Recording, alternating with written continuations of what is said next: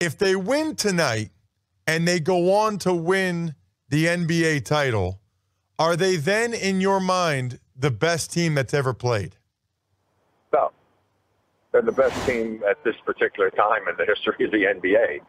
But what they have an opportunity to accomplish, what they've already done, is remarkable, to have tied the Bulls record for the number of wins and a chance to set the all-time record. I don't know if people can appreciate just how amazing it is to go through an entire NBA season, play 82 games, and only have single digits if they won the game tonight as far as the number of losses.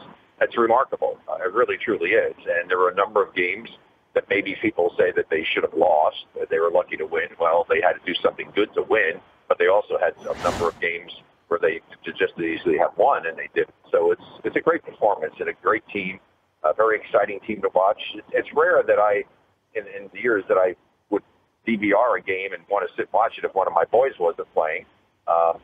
And now I do that, and I just look forward to actually watching this team play because they're so much fun to watch and they're exciting. And Steph Curry is as exciting a player to watch as there's ever been in his own way. Michael Jordan was, of course, remarkable. LeBron is incredible. So many great players.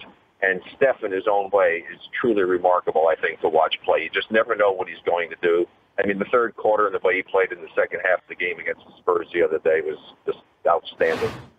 Yeah, Rick, it's amazing. I mean, he makes so many lucky shots that it's not luck. I mean, it's so many shots where that one handed off the backboard, I couldn't believe. The one layup from about 12 feet away, it seemed like, was insane. That said, though, Rick, even though statistically they'll have it, they'll have the record all time, and they seal the deal and win the championship, they're still not, in your mind, the best team ever. So then who is?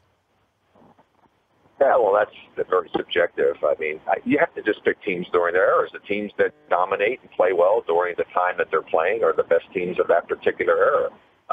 There's a lot of great teams. A lot of people think the 76ers in 1967 that we played in the finals was picked as one of the greatest teams ever. And then some of the Showtime Laker teams. And then you've got the Boston Celtics, obviously. You can choose from a number of teams that they had over the years. So it really doesn't matter. I mean, it's just good talk, if people want to get together and discuss it, have an argument or something about it, and hopefully do it in a peaceful manner. But there's been a lot of great teams in the league, and right now the Warriors are the best team in the NBA, and I just look at it as a team enjoyable to watch. And I think the Warriors are helping because they're doing like what the Spurs have done, and they've been the preeminent team, I think, over the last 10 to 15 years as far as the way they play the game. And now the Warriors are doing that. And then Budenholzer left the Spurs and went to the Hawks, and the Hawks are starting to play that way. And I think teams and coaches are finally realizing that, let's get back to playing. And people say it's old school, but old school basketball is the way the game was designed to be played, unselfishly, passing it around, not all this one-on-one stuff. I mean, last year in the playoffs, it was almost embarrassing what they tried to get LeBron to have to do to help them try to win. There were so many times that LeBron had the ball, brought it up the floor, and there was never a pass in the entire possession. I mean, I'm talking about a lot because I wrote for the Examiner during that time, and I charted it, and I was blown away. And then maybe only one pass, whereas the Warriors are passing it 4, 5, 6 times.